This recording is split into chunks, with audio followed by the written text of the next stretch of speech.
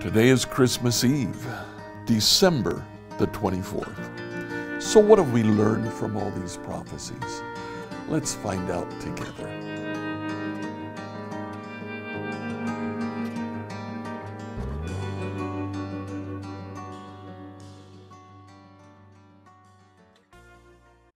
I wanted to end our study of the prophecies of the Old Testament about the Messiah quoting with very little comment Zechariah chapter 9. Listen to the amazing specificity of this prophet.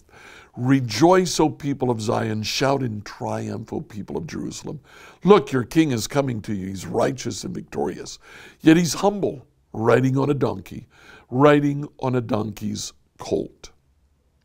I'll remove the battle chariots from Israel and the war horses from Jerusalem.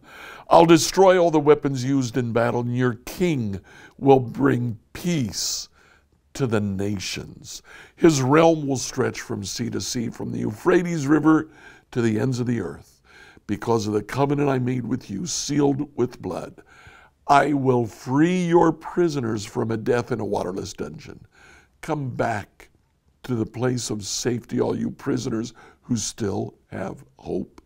I promise this very day that I'll repay 2 blessings for each of your troubles. Zechariah is amazingly specific when he talks about what Jesus will do. And Jesus eventually does ride into Jerusalem on a colt as their king. Here in this passage, we see that the Messiah, the coming Messiah, will reign supreme, and all nations will know. We see that he brings salvation and justice to the entire earth, and we see that all nations can follow him. So what have we learned in this little jaunt through messianic prophecies in the Old Testament? We talked the very first day about 8 themes. Let's just review those themes. The coming Messiah will be a blessing, first of all. We see that from God's promise to Abraham right down through the prophecies that we read in Psalms and on into the prophets and minor prophets. The Messiah who comes will bless the world. He'll be a king or a ruler. He's commonly called a king. Infrequently, he's called David. He will be my son who reigns over Israel. He's called the Anointed One. Well, we saw that the term Messiah is not a frequent term in the Old Testament, but it occurs enough that when we come to the New Testament, the most common title given to Jesus is Jesus the Christ, Jesus the Messiah, Jesus the Anointed One. In the Old Testament, only 2 kinds of people were anointed, the priests and the kings. Jesus is both. We see that he is God. It's amazing how frequently the Old Testament implies and sometimes states just directly that the coming Messiah will be God. Enough that we're amazed when we understand that the messianic expectation that they held in the first century was that the Messiah would be a man.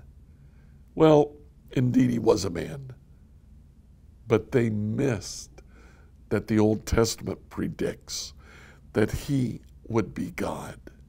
The 5th prophecy concerning the Messiah, the 5th theme, is that the Messiah would be a prophet. Now, Moses is the one who most clearly said, after me, God will raise up a prophet just like me. Jesus was that prophet. The sixth theme, the Messiah comes to give salvation and justice to all who need it. He comes to support those who are being mistreated. The seventh theme, the Messiah would suffer. We see this very clearly in the book of Isaiah, but we also see it in the book of Psalms. The Messiah, the anointed one who comes, even though he is king, he suffers and even dies.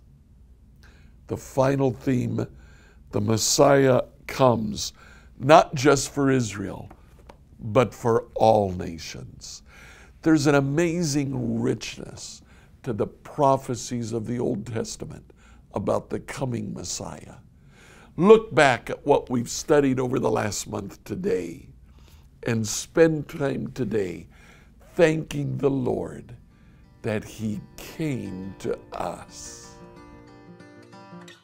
Please like, follow, and subscribe on whatever platform you used to listen to this devotional. We'll see you this afternoon or this evening in our Christmas Eve services.